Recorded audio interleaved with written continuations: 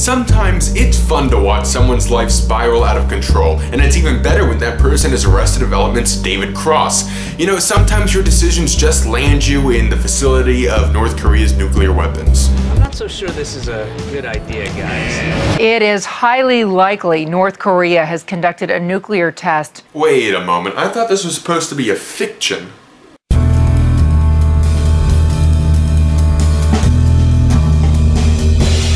David Cross. You should see the other guy.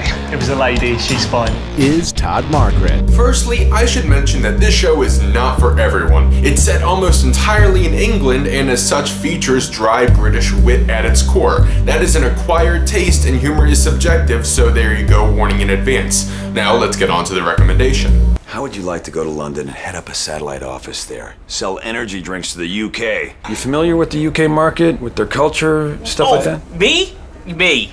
Actually, my dad is from Leeds, which is in England, so I would spend summers there. That's not true. Great, so maybe your dad can help us out with Well, he's dead, so that won't happen. When did he pass away? A week ago. The increasingly poor decisions of Todd Margaret focuses on an incompetent American office worker as he bumbles his way into a job in the United Kingdom where he has to promote a new energy drink.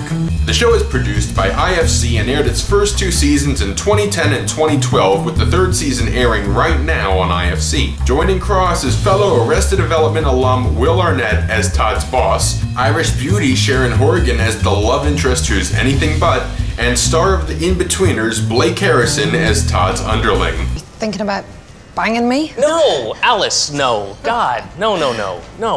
Why, what's wrong with me? Nothing. Oh my God, Alice, nothing's wrong. No, I would happily bang you. Tell me a little bit about yourself. Okay, well, name's Dave. Okay, good start.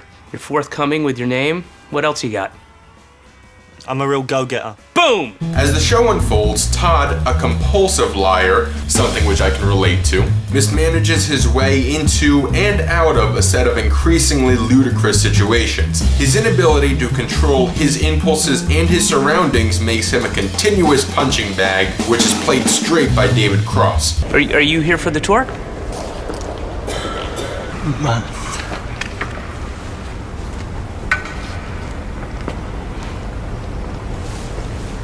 Everything on this show revolves around Cross's pathetic Todd Margaret, and Cross, a reliable comedic actor at this point in his career, pulls off the endearing traits that help make Todd lovable despite his inability to accomplish anything and his dickish characteristics. Todd's character arc isn't particularly deep, but it does take some surprising twists as the fate of his character, Arnett's, Harrison's, and a certain actor from a famous AMC show collide in an unexpected fashion. Cross is great as Todd Margaret, but it's truly Will Arnett who shines as the incredibly profane Brent Wiltz. Brent is initially a basic character, but revelations as the show progresses reveals an intriguing mystery. Arnett's performance here is different from his usual idiot asshole. Don't get me wrong, he's still very much an asshole here, but with more nuanced dialogue along with character development in the 2nd season, it gives Arnett deeper material to play with than he normally has. Identification, it's actually a big turn on of mine.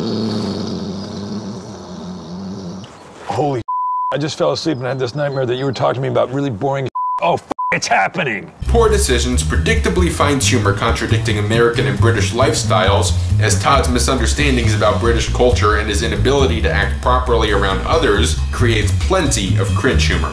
I'm not a rapist or a racist or a racist rapist, but I do think you are cute. Boom, boom. Just like British humor, cringe humor is not for everyone, reinforcing that Todd Margaret is not a show for everyone. Otherwise, the show finds humor in Todd's increasing depravity, deceptive marketing practices, self-help audiobooks, and helpless romantics. The show is very much serialized, with each episode building off the already introduced story elements. Over the course of 12 episodes across the show's first 2 seasons, we see Todd's attempt to sell an energy drink in the UK, and the show's scope grows into something much grander as we learn who is pulling the strings behind Todd's life. Listen to me, you silly little prick! I make one phone call, and I'll have you selling rotten bananas in a Kazakhstan bus depot. I can't do this. Repeat after me. If you're looking for a short, dark comedy with a couple players from Arrested Development, look no further than Todd Margaret. With only 12 episodes so far, it's a very short time commitment and both seasons can be found on Netflix. The third season, like I said, is currently airing on IFC. Thanks for watching this video, I hope you enjoyed it. Please let's have a conversation in the comments, like the video, subscribe, and stay tuned for more here on TV Junkie.